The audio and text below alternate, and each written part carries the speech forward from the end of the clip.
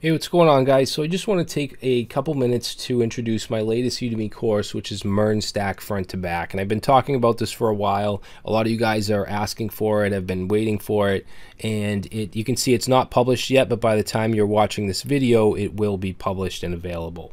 All right, so just to give you a little information about the course, it says $149 here, but I'm putting a link in the description to get it for just $10. Udemy, you know, you put crazy prices and then they mark it down 85%. So don't worry about that price. No one is paying that price. But basically we have 16.5 hours of content and we're building one single application, and that's exactly what I wanted to do. I did not want to do like a 4 or 5 to-do list type projects. I wanted to do something that's actually going to help you in your career and help you understand how to put together something of substance, something that you would really do in the real world. So we're going to build a small social network for developers called Dev Connector. All right, and obviously we'll use Node and Express on the back end. We'll use React and Redux on the front end, and MongoDB for our database. All right, so we're going to start off with the back end, building up all of our API routes and endpoints. We're using JWT, JSON Web Tokens, for authentication, along with Passport. We're going to create some in-depth validation, server-side validation. Once that's done, we'll start on React in the front end. We have our authentication, so basically we'll get our token from the back end, and then we'll store that so that we can use that to access protected routes from our front end. Okay, then we'll work on the dashboard, which you can see is quite a few videos. We have 2 parts to creating our dashboard, and I'm going to show you the application in a second. We have our profile display, our post and comments. Users will be able to create posts, they'll be able to like posts and stuff like that, and then we'll prepare and deploy our app to Heroku. All right, so let's quickly take a look at the application. This is the landing page. It's a custom Bootstrap 4 theme. It's a pretty simple theme. Over here, I have the Redux extension open so you can kind of see what's going on as we move through the application. Basically, we have a landing page, and if you want to create a profile or an account, of course, you have to sign up and log in, but you can view developers view their profiles without having to log in. And you can see over here in Redux, we had the profile loading action run, get profiles. You can see our state down here. So basically, if we look in our profile state, we have these 2 guys here and all the fields. And if I click on view profile, it'll take us to the single profile. We're using Gravatar for the profile image. So if you just use an email that's associated with Gravatar, then it will use that image as your profile. Okay, as your profile image. And you have information like your status, your company, your location, your social network links, your bio, skill set. You can add experiences, so you can see the 2 jobs here. Education, so if you went to a college or a boot camp, you can add that to your profile. If you want to add your GitHub latest 5 GitHub repositories, you can just simply put in your GitHub username, and it'll reach out to that API and pull those into your profile. So pretty extensive profile for for a course application. Now, if we go to sign up, and I'm just going to click submit, and you can see we have some really good validation here. Everything gets put into the errors state. So if we go to errors, you can see all these errors coming from the server side, and then we're going to output them through the Bootstrap template, okay, or the Bootstrap theme.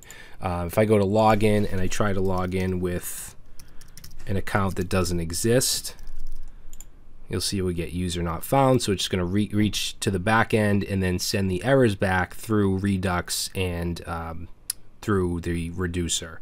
All right, if I put a user that does exist and with the wrong password, of course, we'll get password incorrect. Let's go ahead and actually log in.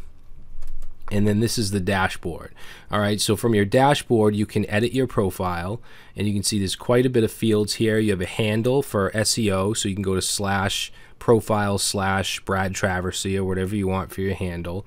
You can choose your status, junior developer, senior developer, and so on.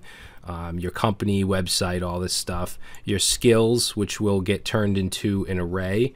If we look at our profile, right here, we look at skills, you can see that that's actually an array. Down here, if you want to add social media links, you can click that and toggle these input fields here. So there's a lot that goes into this. Okay, there's a lot of different fields, a lot of data. If you want to add an experience or a piece of education, a college or a boot camp or something, you can do that very easily. Just give you a quick example here. So you can choose a date. You can also make it current, and then it will gray the to date out. But I'm going to just choose a date here and submit, and you can see that that gets added to the experience. If I go to my profile and go down to experience, you can see that that's been added there as well. All right, and I can easily go back to my dashboard and delete that experience. Okay, and you can do the same with education. All right, now for the posts, if I go to post feed, it's basically like a very, very simplified version of Stack Overflow. We just create a post. People can like the posts. They can leave comments. You can see if I go ahead and I click the thumb will turn green, and I can't like it more than once, because what's happening is it's putting my user ID into the likes array, and I can actually show you that in Redux right here. So if we look at post, and let's go to posts and just choose one of these, you'll see it has an array of likes, which has an ID of its own, and it has the user. So it's going to check to see if you already have a like in there, and you're not going to be able to do it more than once. Okay, if I unlike, then the thumb will go back to gray. And if I click on comments, it'll take us to the single post. I can say this is a comment and submit. And there we go. And of course, since it's my comment, I can delete it. Same thing with the post. Notice that any post that is mine has a delete next to it, so I can easily delete my own posts. And that's pretty much it. Okay, up here you can see we have the little gravatar, and we can log out. And we can't access any protected pages. If I try to go to dashboard without being logged in, it just kicks me back to the login page.